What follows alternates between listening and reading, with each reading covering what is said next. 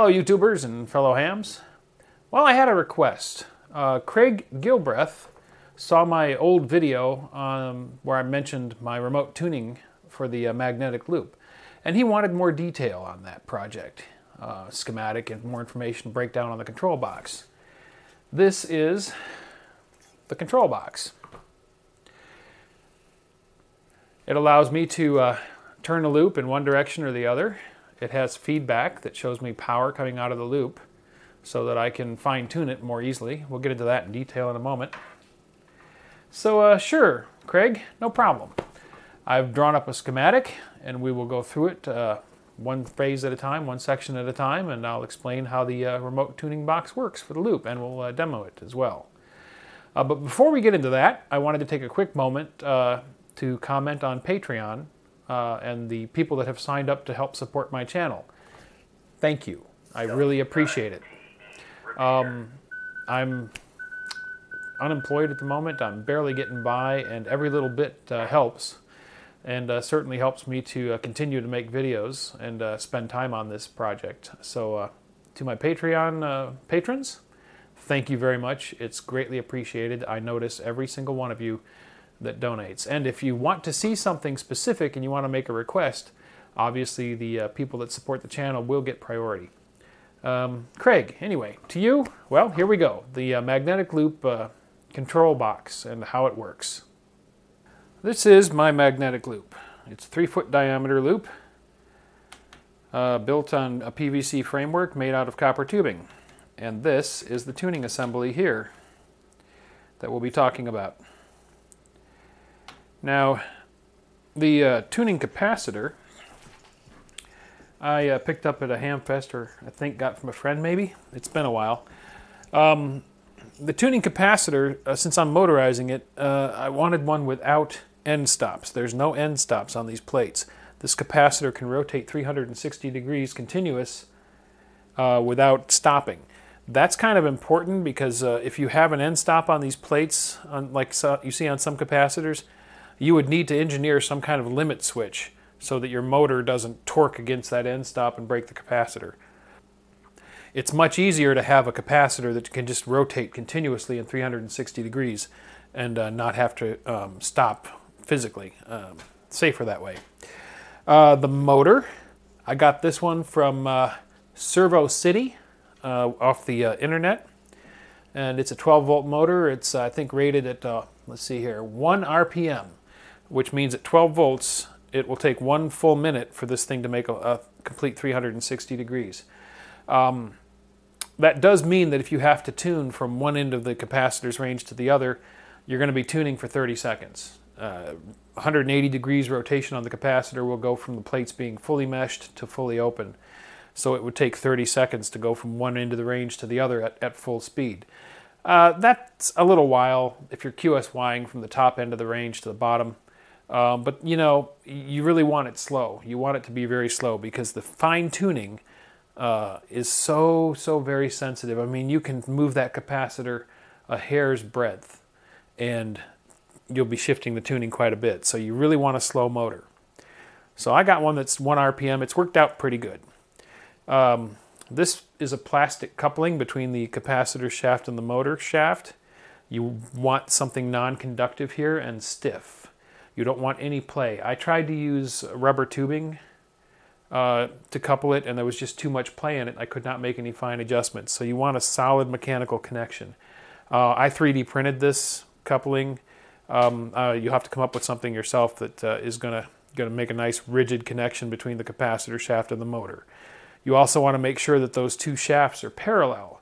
You don't want them at any angle at all because you don't want the capacitor to wobble or be torqued against when the motor is turning. You want that to be nice and straight. Now, over here is a remote sensing assembly for this. My control box has feedback on the radiated power from the loop. So RF coming off of the loop is picked up by this little bitty wire here. Let me zoom in for a close-up. Okay, so what we have here is a little terminal strip and 2 germanium diodes. And these diodes pick up the RF that this little piece of wire is picking up here from the loop and rectify it into DC voltage. which then gets sent back on the control cable to the control box. And that allows me to see a visual indication of how much RF the loop is emitting, and it's a much more precise way of fine-tuning the loop for maximum output. You'll see that when I demo the box, and believe me, it's a much better way than just using the SWR indicator on your radio. You can get very fine, and you can get every single milliwatt possible out of that loop when you're fine-tuning it, and that really counts when you're doing QRP. So that's the mechanical side of it here at the loop end. Now the control box, we'll go take a look at the schematic for that. Okay, this is the schematic for my remote tuning for the magnetic loop. Oops, okay, let's go in here a little bit. All right, there we go. We'll take a look at this. We've already looked at the mechanical side of things. Over here, these are the things on the loop. We've got obviously the DC motor, and this 0.01 capacitor here is for eliminating brush noise from the motor. That's important. The brushes on the motor will arc and spark and make all kinds of hash noise that would make it hard to do the tuning. When you gross tune the loop, initially you tune up and down until you hear the static on the radio peak. You hear the sound come up, and that's how you know you're close. And it would be hard to hear that static if you had all kinds of hash noise from the motor. So this capacitor eliminates brush noise from the motor. And then the motor's wires go down the control cable to the control box. This is that pickup wire that I mentioned that's near the loop. You want it about an inch or two away from the loop, and it's very short. It's about an inch. It doesn't take much because there's a lot of RF present when that loop is operating. And here's our diodes, and you can see that we have a full wave rectification going on here. The RF coming through gets separated out into ground and a positive voltage that goes back to the box. Again, we have a small capacitor here, and this is to bleed off the RF that might be still present on this side of the diodes. All we want is this DC voltage, this DC rectified voltage going back down the control cable. We don't want a RF radiating on that control cable, so that's what that capacitor is for. And then you'll have a 4-wire or more control cable that goes from the loop along the coax, outside of the coax, to the control box. One of those wires will be a ground, and this on the loop side will simply connect here to the negative of the diode, so that you have a ground all the way down to the meter. Now, over in the control box, first off, the sensing meter. Now, this is a fairly standard setup for a controllable meter. The positive of the meter goes to a potentiometer, so you can adjust its sensitivity. And then in one side of the potentiometer, you have this signal that's coming from the diode here, right? So that's the signal connection from the diodes to the potentiometer for the meter. This allows you to adjust it so you're not banging the meter against the end when you're fine-tuning. Now, the meat of the matter, the motor control, okay? What we have here is we have two relays that are set up to send voltages down to the motor. Now, if you look, the center connection of each relay goes to the motor. One side comes through a switch. Now, this is a speed control. When the switch is engaged over here, the motor is connected directly to its power source and will run at full speed. When the switch is connected over here, we're feeding the motor through a resistor, and that makes a voltage divider and lowers the amount of power that's getting through to the motor, and it runs at a slower speed. Now, this resistor's value is going to vary depending upon your motor. One guideline, or one way you can do it, is you can take an ohm meter and you can measure the resistance of the motor, and then if that's, say, 300 ohms, make this a 300 ohm resistor, and you'll be effectively cutting in half the amount of power going to the motor. And then see how well it turns. What you want to do is you want to find a resistor value here that will make your motor turn much slower, yet still provide enough power so the motor has enough torque to turn the capacitor. So it's kind of a balance. I won't bother telling you what value I arrived at, because that value was specific to my motor. You'll have to experiment to find the value that allows your motor to turn slowly without stopping. So I'll leave that up to you. Now, the way these reversing switches work, there's a push button here for up or down, and another one up here. Now what these push buttons do, when you press one of these, it fires off this relay. You can see voltage is coming into one side of the relay, comes through the push button to ground. The relays, by default, the normally closed contact, are connected to the plus 12 volts coming in. So when neither relay is turned on, both motor lines are at plus 12 volts. If you push this button and you fire off this relay, that swings the contact over and switches this motor line to ground. And at that point the motor then runs because this side is plus 12 volts and this side is ground. If you push this button, this relay switches over and takes this motor line to ground, and the motor runs in the opposite direction because now this is at positive and that is at ground.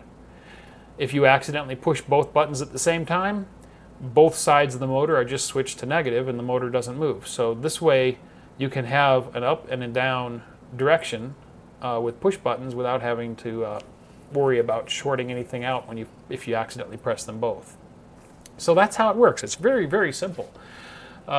This is basically a big reversing switch. You push this, the motor goes in one direction. You push this, the motor goes in the other direction. You flip that switch to slow the motor down for fine tuning. It's pretty straightforward. So pause the video here or take a screen capture. Shift print screen under Windows and under Linux will save you a picture of your video image. And you'll have the schematic, but it's like I say, it's very straightforward. So that is how the control box is wired for my remote tuning. Now let's do a demonstration. So to demonstrate this, I've got the magnetic loop hooked up to my little Yaesu FT817, and this is the control box sitting here. Now for the interconnect, the control cable down to my magnetic loop, I used Ethernet cable and a Cat5 connector. It was just convenient for me. On the side of the box I have the connector mounted and I can simply plug in the loop like so. Power for the control box I have on a couple of alligator clips, and I just clip these on to a battery or to my power source that the radio is running off of. And then we're ready to operate the loop. Now if I push one button, you can see it moves in one direction. I push the other button, it moves in the other direction.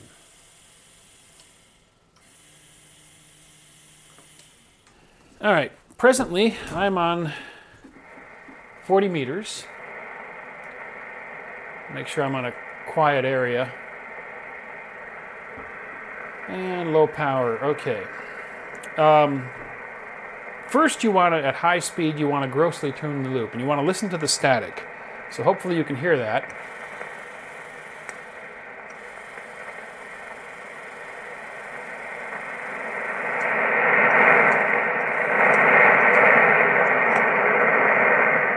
Okay, as you could hear, I found a spot where the static came way up.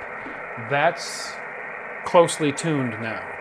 To fine tune it, I'm going to put my switch in slow speed, and let's see, CW mode. Okay. I'm pretty close. The SWR indicator on the Yaesu is showing 1 to 1, so I'm pretty close. But I don't know if I'm perfectly on. Now watch that meter. You can see it's going up to 4. Ah. See if I tap that just a little bit further. Oh, went too far. There we go. So you can see that even though the SWR indicator on the Yaesu was showing that I was matched, I was still able to squeeze a little bit more out of that. So let's detune it a bit and we'll do this again. Okay, so now you can see I moved it a bit and I've got some SWR indicating on the Yaesu, right? So right there you would think you were tuned. And we're pretty close. I stopped it right. But you could see that I could actually get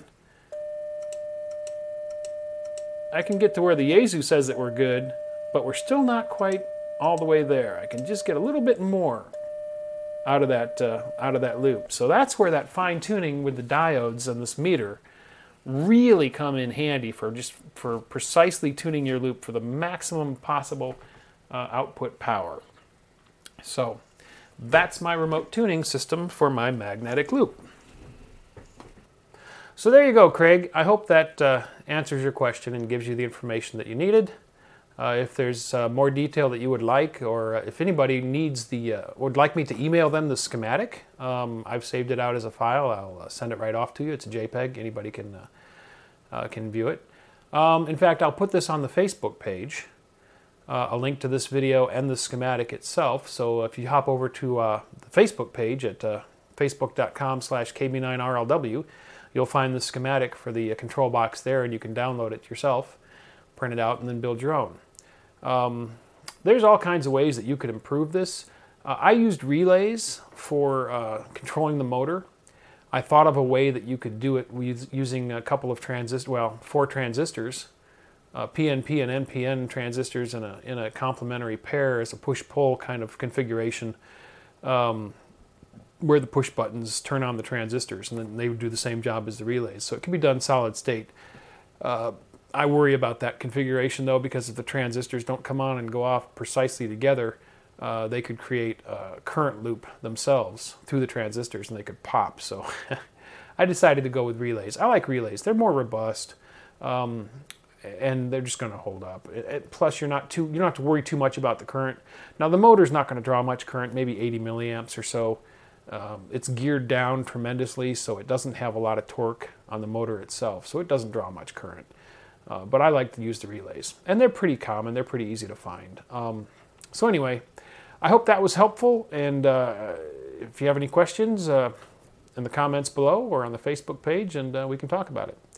73s. Thanks for watching. If you enjoyed the video, don't forget to give it a thumbs up. Also, if you're not already a subscriber, click to subscribe. Join us on the Facebook channel for discussion about the videos. And if you'd like to help support this channel, please click to support me on my Patreon page.